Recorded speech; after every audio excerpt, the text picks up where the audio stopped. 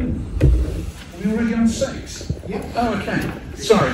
Sorry, I wasn't sure whether or not I was in panto time or actually at full council, due to the fact that everything so far has been stage managed very badly. However, what I would like to say, if you do want to see a panto, there is an excellent one at the Playhouse, and tickets are still available.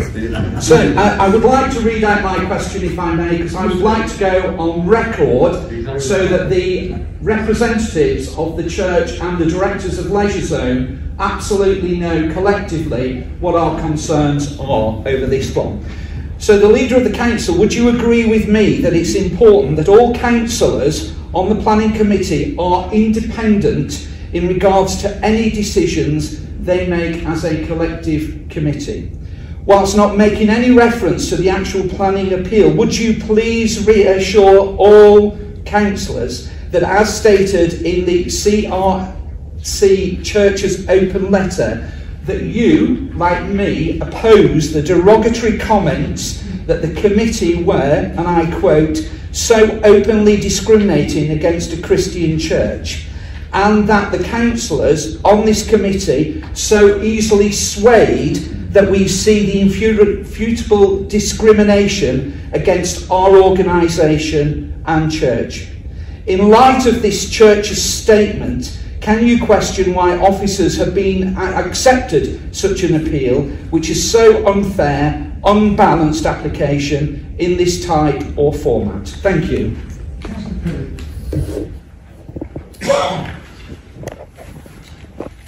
Thank you, Chair. I'd also like to agree about the pantomime. As soon as we brought it up, fantastic play. Really enjoyed it when I went with the family the other week. You were very good in it. Thank you ever so much. Was that you in that dress? But in response to your actual question, Councillor, the letter referred to in the question relates to an appeal statement issued by the CRC Church in relation to their planning application for part of the Leisurezone site. This is an appeal made to the Independent Planning Inspectorate and not to Harlow Council. It is the Planning Inspectorate that has accepted the appeal, not Harlow Council officers. Any appellant is entitled to make their own statement to the Inspectorate, and as is now part of a formal appeal process, the Council cannot request a retraction of their statement. The Council is simply a party to the appeal process and is not in control of it. However, Harlow Council has to submit its own statement to the Planning Inspectorate on this matter by the 28th of December. Within this statement, we will be making it clear that councillors are entitled to express their views as part of the democratic process, and also that all decisions of the Development Management Committee are collective decisions. Given that this is a quasi-judicial process, I am not able to make any further comment on this matter. Councillor Durkin, do you have a supplementary? And whilst I welcome the leader's acceptance that the decisions made by the planning committee are a collective decision, could I press you further, and can I push you to openly declare that you agree with me that the comments associated to the church are unfounded and offensive to our colleagues on this committee?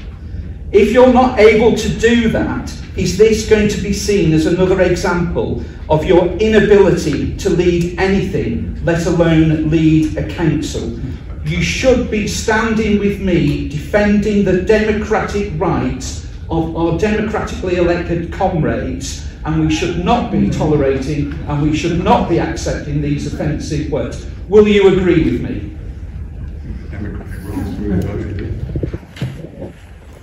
As ever, Chair, I'm not really sure which one of the several supplementary questions I'm meant to be answering there, but I'll do my best. Well, anyone would help. I'll tackle the one about my inability to lead. Give us a chance, Tony. It's only been a month, and you've had 10 years. On the one about discriminatory comments, I refer back to previous statements I've made on this, that I do not believe that there is a place for any discrimination against any religion, faith, or anybody of any sex, gender, or creed. And so I would fully support any attempts to try and stamp that kind of thing out. As I say, I cannot make any further comment on this particular matter, as this is quite a judicial process. And I think I've made my statement clear what I think about people that are intolerant of others' faiths. Equally, individual councillors are accountable for their own words if they breach any of those rules, and that is not for me to decide on a whim. So you don't support councillors, well done. Thank you.